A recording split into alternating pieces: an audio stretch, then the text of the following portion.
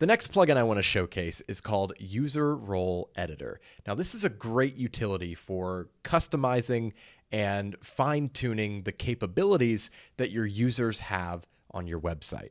Now, there are a lot of different things you can do with this plugin, but the one use case that drives me to install it on site after site after site is allowing contributors to upload media.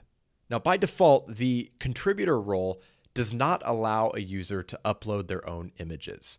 So you can imagine if you have somebody writing content for your site and they need to have images in that content, it can be pretty inconvenient if they can't upload those images themselves and they have to let an administrator or an editor do it after the fact. But with this plugin, it's a very simple fix, and I'm going to show you what that looks like. So we'll go over here, we'll add a new plugin, type User Role Editor,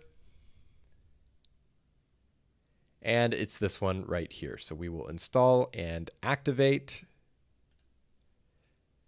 And once we've done that, we will have a new option under the Users menu that says User Role Editor.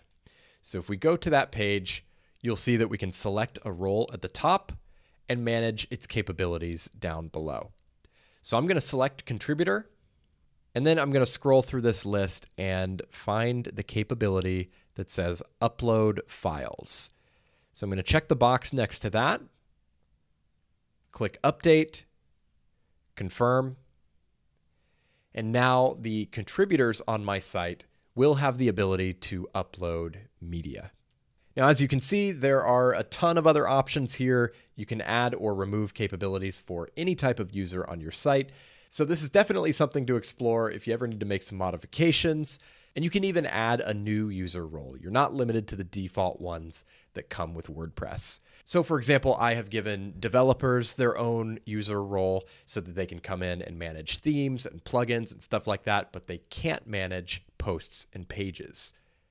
Now, of course, you do want to be mindful about giving low-level users more capabilities than they necessarily need, because that can be a little risky for obvious reasons.